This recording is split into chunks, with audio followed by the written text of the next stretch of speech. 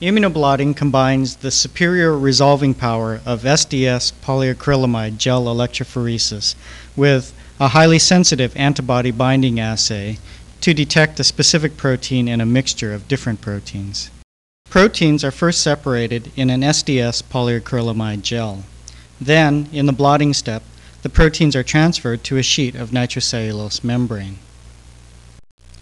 The gel containing the separated proteins is placed on the membrane.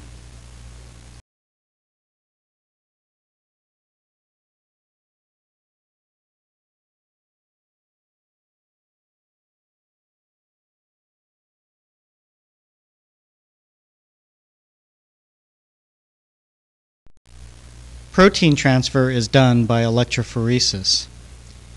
In the electric field generated by a power supply, the proteins coated with negatively charged SDS migrate toward the positive electrode. As the proteins migrate out of the gel, they are captured on the membrane because nitrocellulose binds any protein that contacts it.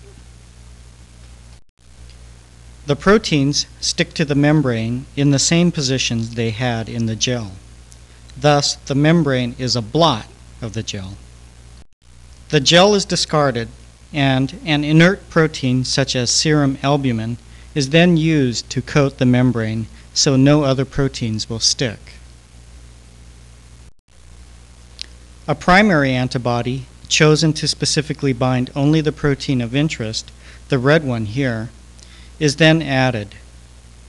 The albumin coating keeps antibody from sticking directly to the membrane. After a washing step, only the primary antibody that is bound to the red protein remains. Several methods are used to detect the antibody-labeled protein. All use a secondary antibody which binds specifically to the Fc domain of the primary antibody. In one approach, the secondary antibody is linked to an enzyme so its location can be determined by a chromogenic reaction.